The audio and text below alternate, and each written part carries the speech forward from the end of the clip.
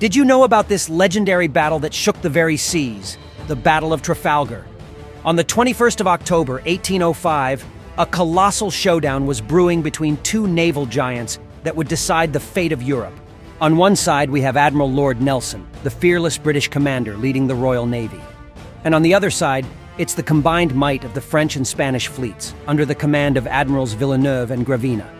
The French and Spanish fleets were in a traditional line formation like a long, formidable wall, which was the standard tactic of that time. But Nelson had other plans. He divided his fleet into columns, forming an arrowhead shape, and sailed directly towards the heart of the enemy's line. This audacious move caught his adversaries off guard, plunging the French and Spanish into disarray. But the victory came at a great cost. Tragically, Admiral Nelson gave his life for his country, leaving behind a legacy that would echo through the ages.